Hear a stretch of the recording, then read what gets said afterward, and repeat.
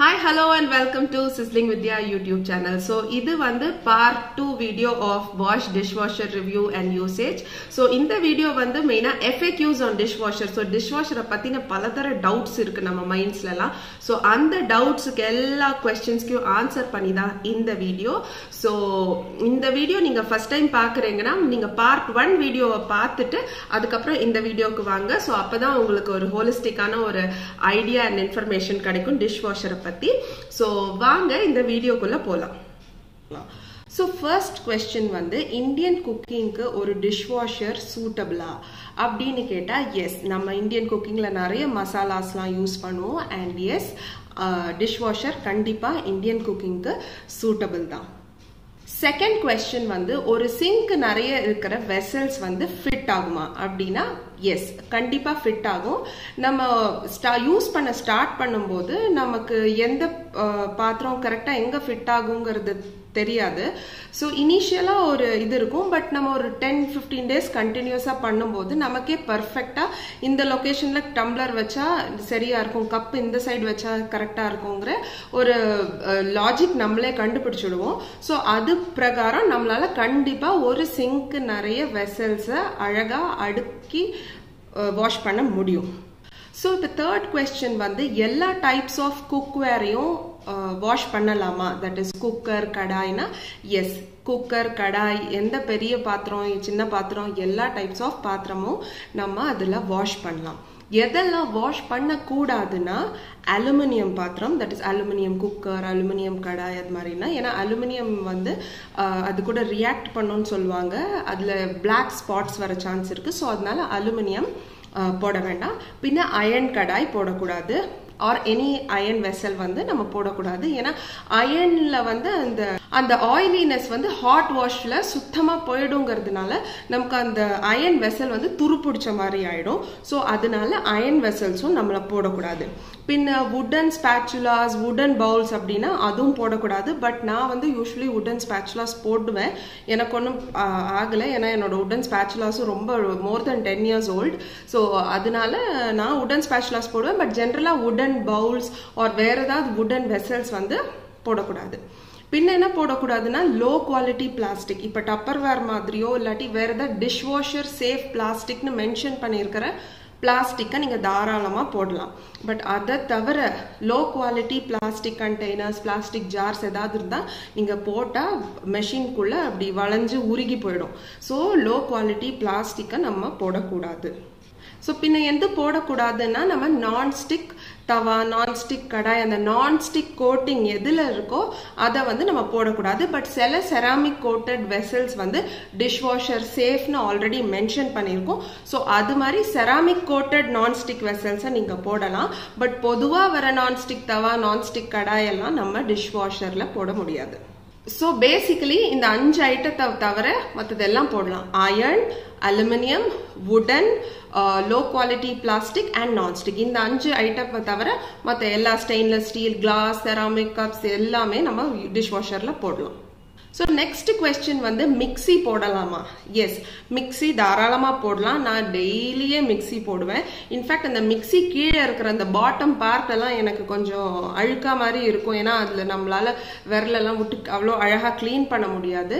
ஆனால் இப்போ நான் அதை டிஷ்வாஷரில் போட்டு அந்த பாட்டம் பார்ட் கூட அந்த ஹாட் வாஷ்னால நல்லாவே க்ளீன் ஆகி ரொம்ப நல்லா இருக்கு. ஸோ மிக்சி நான் வந்து ரெகுலராகவே டிஷ்வாஷரில் போடுறேன். ஸோ மிக்சியை தாராளமாக டிஷ்வாஷரில் போடலாம். ஸோ அடுத்த கொஸ்டின் வந்து நம்ம பாத்திரங்கள் எல்லாத்தையும் அப்படியே எடுத்து வச்சா போதுமா, அது அப்படியே வாஷ் பண்ணிடுமான்னா இல்லை, நம்ம பாத்திரங்களை அப்சைட் டவுனாக தான் வைக்கணும். அதாவது நம்ம எந்த பார்ட் ஜாஸ்தியாக யூஸ் பண்ணுறோமோ அதில் வந்து அந்த ஸ்ப்ரே ஆம் வந்து வாட்டர் நல்லா ஸ்பிளாஷ் பண்ணி வாஷ் பண்ணுற மாதிரி எல்லாத்தையும் நம்ம அப்சைட் டவுனாக தான் வைக்கணும் பாத்திரங்களை. ஸோ மேல் ரேக்கில் சின்ன பாத்திரங்களும் கீழ் ரேக்கில் பெரிய பாத்திரங்களும் நம்ம வைக்கணும். நெக்ஸ்ட் கொஸ்டின் வந்து நம்ம ஹேண்ட் வாஷை விட இந்த டிஷ்வாஷர்ல வாஷ் பண்றது கிளீனா இருக்குமா, இது ஹைஜீனிக் தானா அப்படின்னு கேட்டா என்னை பொறுத்த வரைக்கும் இது ரொம்ப ரொம்ப ஒரு ஹைஜீனிக்கான விஷயம். ஏன்னா நம்மளால கையில வந்து 80 degrees 70 degreesலலாம் வாட்டரை வச்சு வாஷே பண்ண முடியாது. பட் மிஷின்னால 80 degrees டெம்பரேச்சர்ல உங்களுக்கு வாஷ் பண்ணும்போது உங்களுக்கு utmost steam and hot wash இருக்கிறதுனால 99.99% germs கில் ஆயிடுது அதுல. ஸோ ஹேண்ட் வாஷை விட dish washer is more hygienic and ரொம்ப கிளீனாகவும் வரும். ஹேண்ட் வாஷை விட நமக்கு பாத்திரங்கள்லாம் இன்னுமே ரொம்ப பளபளபளன்னு வெளில வரும். நெக்ஸ்ட் கொஸ்டின் வந்து டிஷ்வாஷர் வந்து இப்போ மஷின்னால வாட்டர் எலக்ட்ரிசிட்டி எல்லாம் ஜாஸ்தி கன்சியூம் பண்ணுமாங்கிற ஒரு ரொம்ப பெரிய ஒரு மித் இருக்கு. கிடையவே கிடையாது. ஒரு டிஷ்வாஷர் வந்து நம்ம நார்மல் ஒரு வாஷிங் மிஷின் அளவு தான் எலக்ட்ரிசிட்டி கன்சம்ஷன் பண்ணுது. ஸோ ஃபார் எக்ஸாம்பிள் நான் வந்து ஒரு 1 year யூஸ் பண்ணிட்டு இருக்கேன். நான் வந்து டெய்லியே 2 to 3 cycles லோடு யூஸ் பண்ணுவேன், 2 to 3 cycles ரன் பண்ணுவேன். ஸோ அதுக்கு வந்து எனக்கு வந்து ஒரு 700 to 800 rupees வந்து மந்த்லி எலக்ட்ரிசிட்டி பில்லில் ஜாஸ்தியாக இருக்கு. ஆன் அன் ஆவரேஜ் சொல்கிறேன். பின்ன வாட்டர் கன்சம்ஷன் பொறுத்த வரைக்கும் டிஷ்வாஷரை டிசைன் பண்ணின விதமே அப்படிதான், that it is energy efficient and water எஃபிஷியன்ட்டுங்கிறது. So நம்ம கையால் நம்ம டேப்பை கண்டினியூஸாக திறந்து வச்சு நம்ம மெய்ட்ஸோ நம்மளோ அப்படிதான் வாஷ் பண்ணுவோம். அதில் வந்து நம்ம 25 to 30 liters ஆஃப் வாட்டர் வந்து ஒரு சிங்க் நிறைய பாத்திரத்துக்கு யூஸ் பண்ணுவோம். வைல் அதே இது டிஷ்வாஷரில் 12 to 13 liters ஆஃப் வாட்டர் தான் யூஸ் பண்ணும் டிஷ்வாஷர். பட் இவ்வளோ கம்மி வாட்டர்ல எப்படி இவ்வளோ கிளீனான அவுட்புட் கொடுக்க முடியுதுன்னு நீங்க நினைக்கலாம். ஏன்னா அந்த ஸ்ப்ரே ஆர்ம்ஸ் வந்து அது நல்ல high force jet spray. Car வாஷிங்ல எல்லாம் பாக்குற மாதிரி ஒரு ஜெட் ஸ்ப்ரே வச்சிருப்பாங்க இல்லையா, ரொம்ப ஹை ப்ரெஷர்ல வாட்டர் வரும் அதுல. ஸோ அதை இப்படி சும்மா இப்படி பண்ணாலே வந்து எல்லா அழுக்கும் போயிடும். ஸோ அதே ஃபண்டா தான் இருக்கும். அந்த ஸ்ப்ரே ஆர்ம்ஸ் வந்து ரொம்ப ஹை ப்ரெஷர்ல வாட்டர் த்ரோ பண்ணும் and at the same time hot வாட்டர்ல நல்லா அது ஸ்டீம் ஆயிடும் மெஷின்குள்ள ஃபுல்லா. ஸோ 80 degrees வாட்டர் டெம்பரேச்சர்ல நல்லா ஸ்டீம் ஆகும்போது நம்ம எவ்வளோ நிறைய இருக்கிற ஹார்டான ஸ்டெயின்ஸ், தட் இஸ் எஸ்பெஷலி பால் பாத்திரம் ஏதாவது கடாயில் ஒட்டிட்டு இருக்கிறதுலாம் ஈஸியா வந்து அந்த பாத்திரத்தை விட்டு வந்துரும். ஸோ அதனால கம்மி வாட்டர்ல நமக்கு நல்ல அவுட்புட் கிடைக்குது. நெக்ஸ்ட் கொஸ்டின் வந்து பாத்திரம்லாம் நம்ம போட்டு போட்டு பழசாயிடுமா ஓவர் த பீரியட் அப்படின்னா கிடையவே கிடையாது. இன்ஃபேக்ட் என் பழைய பாத்திரம், அதாவது 10 வருஷம் பழைய பாத்திரம் எல்லாம் கூட நான் இப்போ டிஷ்வாஷர்ல போட்டு போட்டு நல்லா புத்தம் புதிய பாத்திரம் மாதிரி ஆயிடுது. ஸோ அதில் அந்த ரின் சைடு, அந்த டிட்டர்ஜென்ட், அதோட வே ஆஃப் ட்ரையிங் எல்லாமே வந்து நமக்கு எக்ஸ்ட்ரா ஷைன் தான் கொடுக்குமே தவிர அதனால எந்த பாத்திரத்தையும் பழசாக்கவோ அதோட லுக் வைஸ் டிட்டோரியேட் ஆக்காது. பின்ன நம்மளோட கையால் வாஷ் பண்ணால் யூஸ்வலாக அந்த வாட்டர் ஸ்டெயின்ஸ் எல்லாமே இருக்கும். பட் இப்போ நீங்கள் ஒரு கிளாஸ் டிரான்ஸ்பரண்ட் கிளாஸ் டம்ளர்ல கூட பார்த்தீங்கன்னா நீங்கள் கையால் வாஷ் பண்ணதுக்கும் மிஷினில் டிஷ்வாஷரில் வாஷ் பண்ணதுக்கும் சுத்தமாக ஸ்டெயின் இருக்காது. ரொம்ப கிளியர் கிளாஸாக இருக்கும். Same with stainless steel also. எந்த வாட்டர் மார்க்கோ எந்த பாடுமே இல்லாமல் ஃபினிஷ் வந்து நல்ல புத்தம் புதிய பாத்திரம் மாதிரி கிளீனாக எந்த ஸ்டெயின்ஸோ வாட்டர் மார்க்ஸோ இல்லாமல் ரொம்ப நல்லா இருக்கும். நெக்ஸ்ட் கொஸ்டின் வந்து மஷினை எவ்வளோ டைம்ஸ் ரன் பண்ணலாம். மஷினை வந்து உங்களோட இஷ்டம், அது it's a machine. So it will work as per your terms. So நீங்கள் மெய்டு 2 வாட்டி வராங்க, 3வது வாட்டி கூப்பிட்டா வரமாட்டாங்க, ஒரு வாட்டி தான் வருவாங்க, வாட் எவர் இட் இஸ். ஆனால் மெஷினில் நமக்கு அப்படி கிடையாது. நமக்கு எத்தனை வாட்டி வேணுமோ, எத்தனை லோடோ மினியோ எந்த லோடு வேணாலும் நம்மளால ஈஸியாக போட்டு ரன் பண்ண முடியும். பட் என்னை பொறுத்த வரைக்கும் ஆன் அன் ஆவரேஜ் நான் வந்து டெய்லி 2 loads போடுவேன்.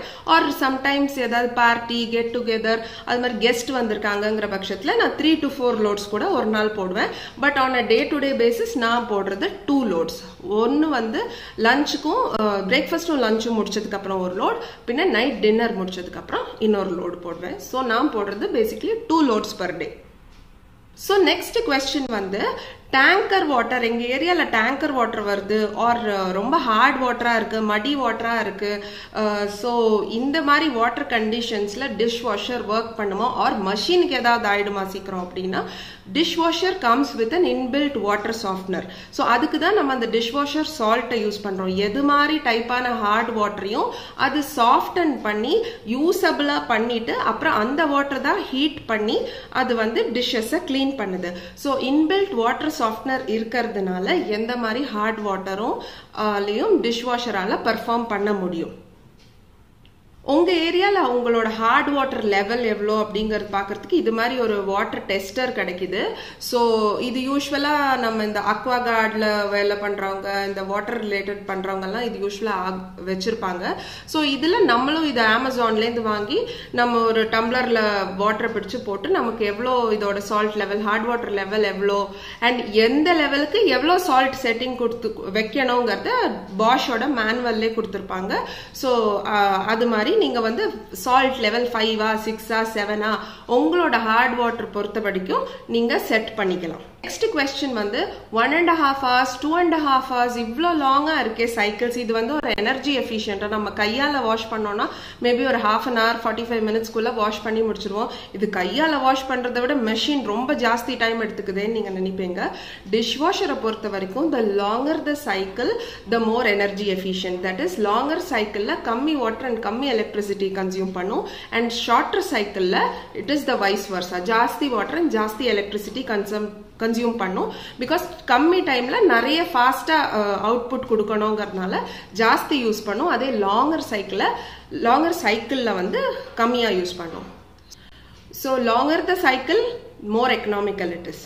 ஸோ இந்த டிஷ்வாஷரோட டிட்டர்ஜென்ட், ரின்சைட், சால்ட் இதெல்லாம் வந்து ரொம்ப காஸ்ட்லியாக இருக்குமோ அப்படின்னு கேட்டால் நம்ம மெய்ட்ஸை கம்பேர் பண்ணுறதுக்கு அந்த இது வந்து ஈக்குவலைஸ் ஆகிடும் இதோட எலக்ட்ரிசிட்டி கன்சம்ஷன் அண்ட் இதோட டிட்டர்ஜென்ட் இதோட காஸ்ட்டும். ஸோ டிட்டர்ஜென்ட், ரின்சைட் அண்ட் சால்ட் மூணுமே வந்து நான் வந்து 2 to 3 loads per day average போடுற இதுக்கு எனக்கு வந்து 1 monthக்கு அந்த ஈச் 1 வந்து எனக்கு போதும். And each one would cost within 1000 rupees for me per month. அதாவது salt, detergent, rinside மூணு சேர்த்து 1000 rupees. So overall dishwasher advantages நம்ம பார்த்தா no dependency on maids.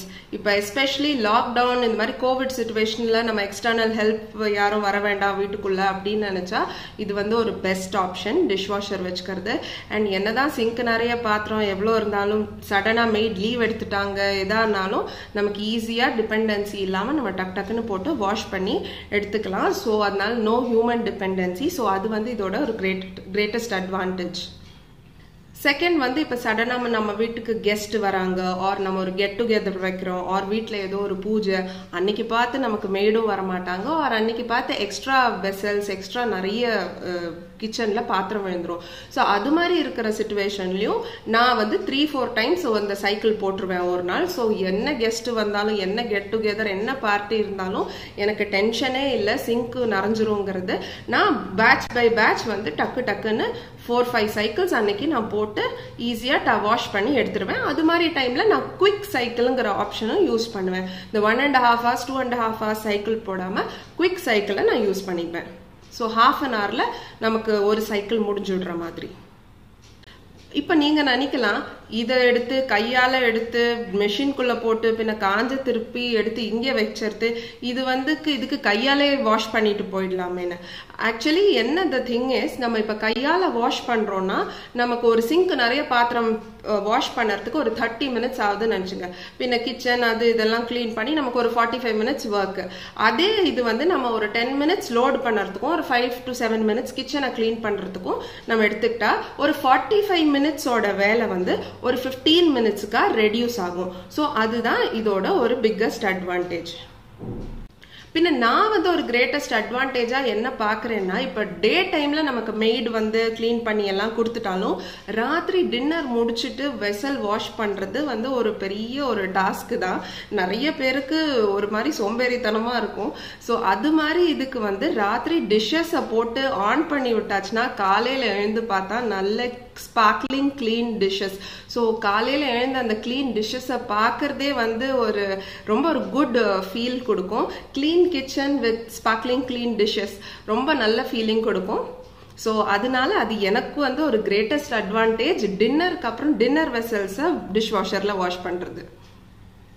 One more thing, இப்ப ஏதாவது ஒரு vessels, heavily soiled vessel, milk பாத்திரம் ஏதாவது ஒன்னு சரியா போகலனா கூட நமக்கு வந்து அதை எடுத்து கையால வாஷ் பண்றது ரொம்ப ஈஸி. நம்ம இனிஷியலா மில்க் பாத்திரத்தை கையால நார்மலா வாஷ் பண்றதும் டிஷ்வாஷர்ல இருந்து வெளியில எடுத்த பாத்திரத்தை வாஷ் பண்றதும் ரெண்டுக்கும் டிஃபரன்ஸ் இருக்கு.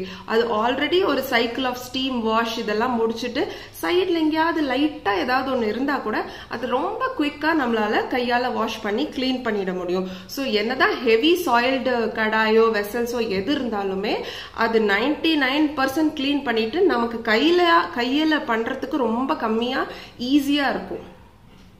இதோட ஒரு சில டிஸ்அட்வான்டேஜஸ்னு நான் பாக்குறது என்னன்னா, உங்க ஏரியால ஃப்ரீக்வெண்ட் பவர் கட்ஸ் அது மாதிரி இருந்ததுன்னா இது எவ்வளவு தூரம் உங்களுக்கு ஹெல்ப்ஃபுல்லா இருக்கும் தெரியல. ஆல்தோ டிஷ்வாஷர் சைக்கிள்ல மெமரி இருக்கு, நீங்க ஸ்டாப் பண்ணி நடுவுல ரீலோட் பண்ணலாம்.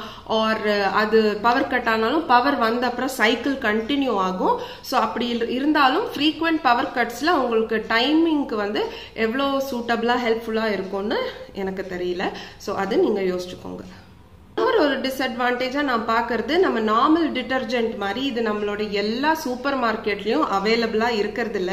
இது மோஸ்டா அமேசான், பிக் பாஸ்கெட் இது மாதிரி இடத்துல தான் அவைலபிளா இருக்கு. ஆர் ஒரு சில அப்ஸ்கேல் சூப்பர் மார்க்கெட்ஸ்ல மட்டும்தான் இந்த டிஷ்வாஷரோட இந்த டிட்டர்ஜென்ட், ரின்சைட், சால்ட் எல்லாம் அவைலபிளா இருக்கு.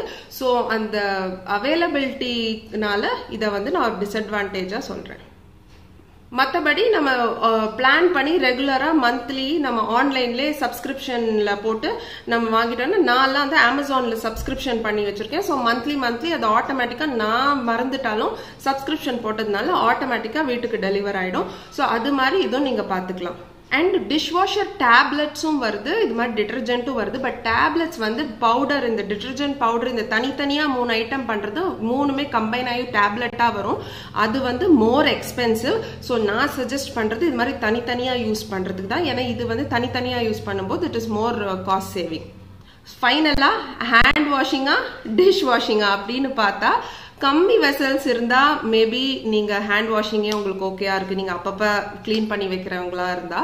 பட் நீங்க வெயிட் பண்ணி ஒரு பஞ்சா தான், ஒரு லோட் ஃபுல்லா பாத்திரம் சேர்த்து தான் நீங்க wash பண்ணுவீங்கிறவங்களுக்கு dish washer is a more better off option. Because அது வந்து மோர் energy efficient and time saving கூட. ஸோ ஐ ஹோப் உங்களுக்கு இந்த பார்ட் 1 அண்ட் பார்ட் 2 ரெண்டு வீடியோவும் டிஷ்வாஷரை பத்தி உங்களுக்கு யூஸ்ஃபுல்லா இருக்கும்னு நினைக்கிறேன். ஸோ நீங்களும் ஒரு டிஷ்வாஷர் வாங்க பிளான் பண்றீங்கன்னா உங்களுக்கு கண்டிப்பா இந்த வீடியோ யூஸ்ஃபுல்லா இருந்திருக்கும். இப்படி யூஸ்ஃபுல்லா இருந்ததுன்னா மறக்காம லைக் ஹிட் பண்ணிடுங்க, ஷேர் பண்ணுங்க ஃப்ரெண்ட்ஸ் அண்ட் ஃபேமிலி கூட. அண்ட் சிஸ்லிங் வித்யா யூடியூப் சேனலுக்கு சப்ஸ்கிரைப் பண்ணிடுங்க. ஸோ உங்களை நான் நெக்ஸ்ட் வீடியோல மீட் பண்றேன். ஸோ தேங்க்ஸ் ஃபார் வாட்சிங் அண்ட் பை பை.